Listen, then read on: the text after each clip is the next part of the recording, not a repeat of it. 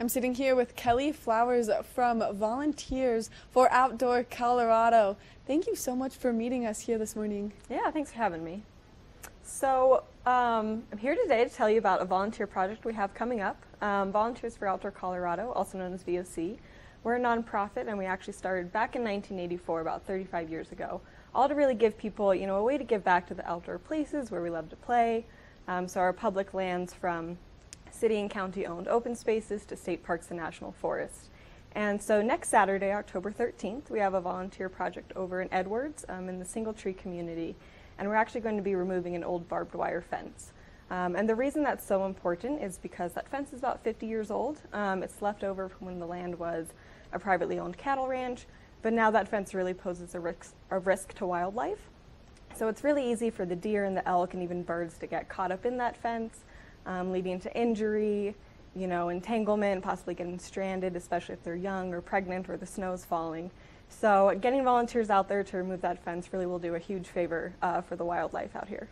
Which is so incredible. There are those photos that do surface on the internet that are of the animals tangled in barbed wire, and it literally breaks my heart. So I'm so glad you guys are doing this. Yeah, it's super important. And the Forest Service, who currently manages that land, they really don't have the resources right now to remove that fence on their own. And so it's really up to, just everyday people and volunteers to get out there and do this work.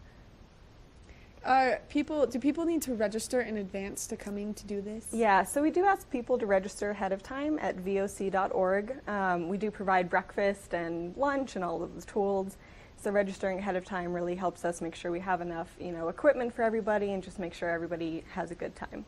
And it looks like this has been done recently because we're showing some photos of this activity happening somewhere else. No, so that was actually in the same location over in Edwards, and so we were actually there last year working in that same location, and so we had about 40 volunteers last year, and they were able to remove half a mile of fence. Wow. So, yeah, in just 6 hours.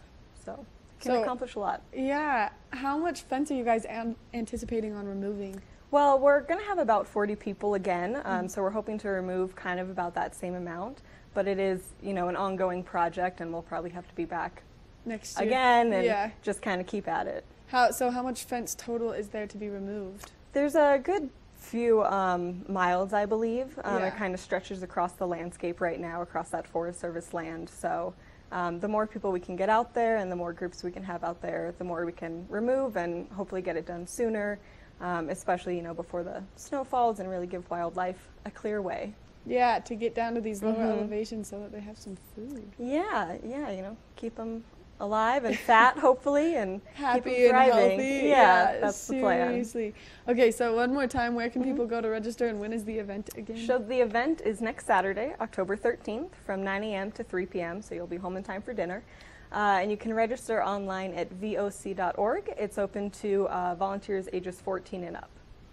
Kellie, thank you so much. Like she said, they're going to be providing breakfast, lunch, and all of the supplies that you need. So go register and help protect our wildlife. It's such a big part of what makes our community, and kind of living in the mountains exactly what it is. So make sure that you volunteer and go help them remove some barbed wire fencing. Again, that's next Saturday, October 13th.